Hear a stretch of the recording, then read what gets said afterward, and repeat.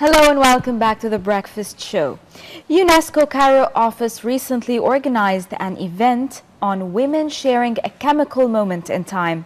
The event brings women who are specialized in chemistry, actually chemists, to work together, network, exchange ideas before the official launch of the International Year of Chemistry in Paris. The International Union of Pure and Applied Chemistry is joining hands with UNESCO to prepare for the year-long celebration of the achievements of chemistry and how mankind have benefited from these. A number of activities are planned under the unifying theme, Chemistry, Our Life, Our Future. The year 2011 coincides with the 100th anniversary of the Nobel Prize awarding for Marie Curie, an opportunity to celebrate the contributions of women to science. And we'd like to welcome with us now in the studio Ambassador Tarek Shawki, the Director of the UNESCO Regional Bureau for Science in Arab States. Good morning. Good morning. A very good morning to you, Dr. Shawki. An entire year dedicated to chemistry. The first question that comes to mind is why? Well, I guess that signifies how important we think chemistry is, both at UNESCO and the International Union for Pure and Applied Chemistry, IUPAC, who both decided back in August 2007 that it's very important to highlight the role of chemistry for humankind, the achievements of chemistry.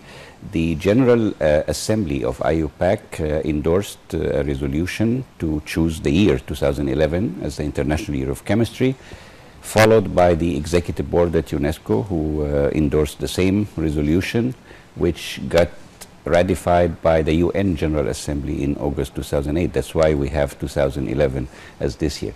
But there are actually four objectives of the International Year of Chemistry. The first is to increase generally public appreciation for the subject of chemistry and its role in improving the well-being of humankind and how it contributes to economic progress and a better environment. Also equally important is to increase the interest of young students in chemistry, bring to their attention the role of chemistry and how important it is for them to study that subject.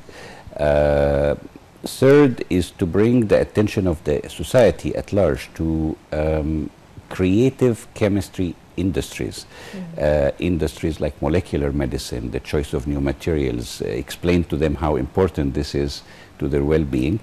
And most important also is to put a light on the role of women in chemistry. That's why we chose 2011, which marks the 100th anniversary for the Nobel Prize award to Marie Curie, as you just mentioned. You were just saying about how important chemistry is, and the theme this year is Chemistry, Our Life, Our Future. How important is chemistry to our lives as people in general? Well, chemistry actually is a very rich subject. It's actually a mix of science and art. And it's one of the very early sciences that even the pharaohs discovered, and through chemistry they knew how to do a lot of things. It enters everything we do, from food processing to handling the environment to purifying water. So actually there is a global experiment this year. One of the activities along the year to encourage students around the world to get excited about chemistry is just about water. We call it water, a chemical solution. So water that they drink every day, they wash with every day. We wanted to bring their attention to one crucial element, which is water. The experiment, every research institute, university, school will compete in making experiments related to water purification, desalination, just to excite students about the role of chemistry in something so dear to them.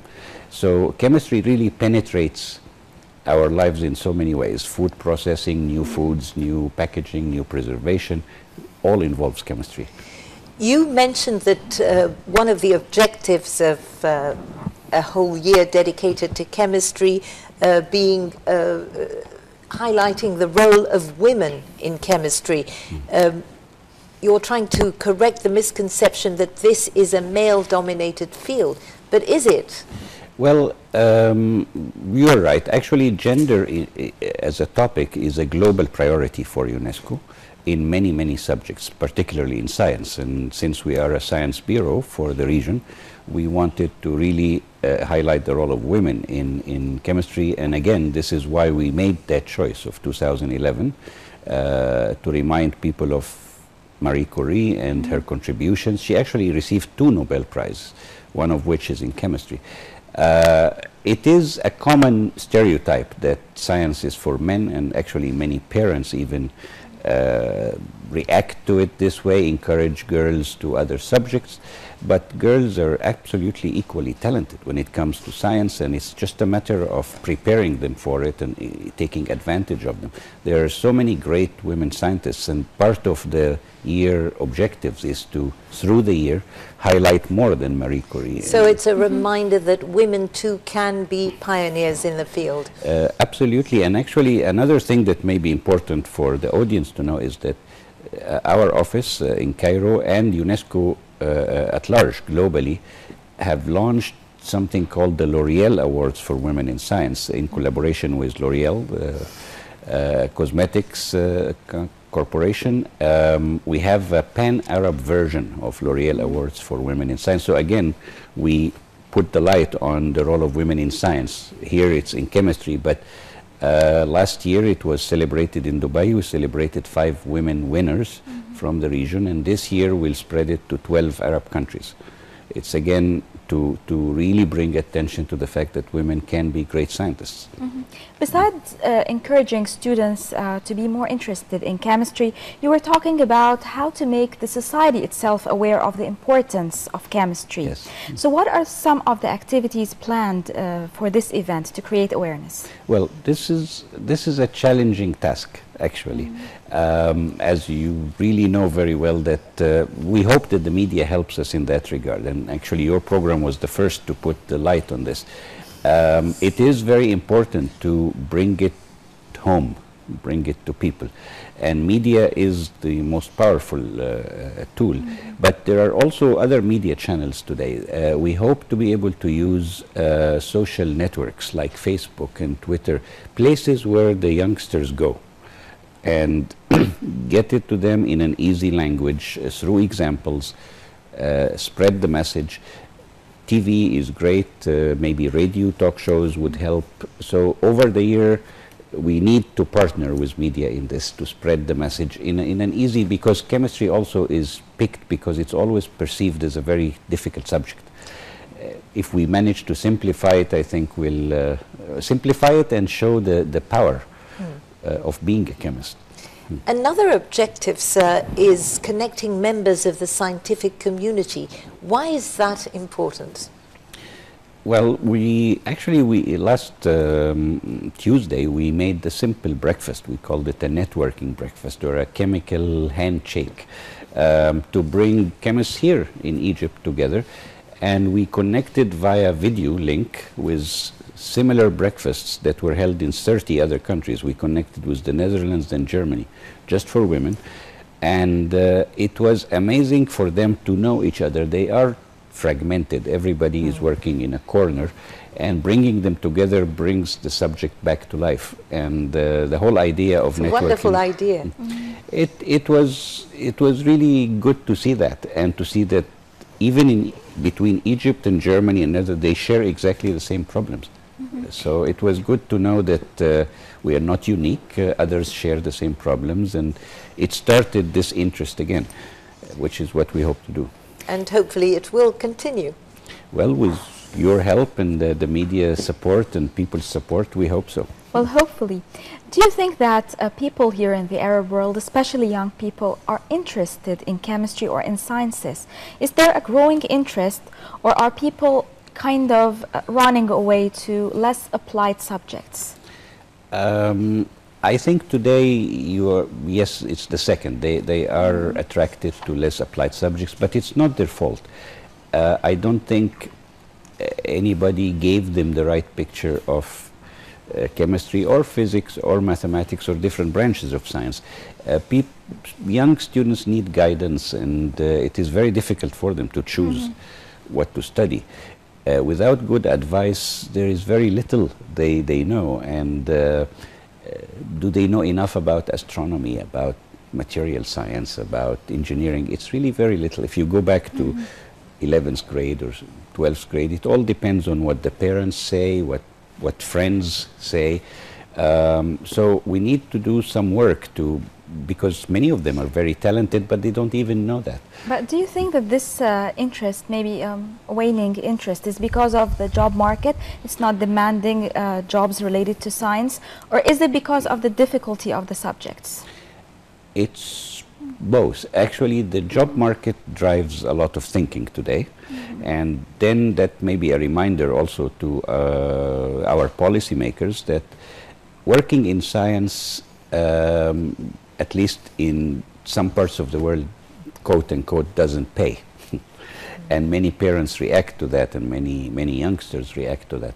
But it does pay in industrial countries where there are high-level research centers, research funding, and so on. But the other thing is in the 60s and 70s, the media and the public used to assign higher degree of respect to scientists. And that's something we have to bring back. If we recognize the crucial role of science to the development of a society, it used to be that we celebrate science very much. We don't talk about pay, but we talk about how honorable it is and how prestigious to be a scientist.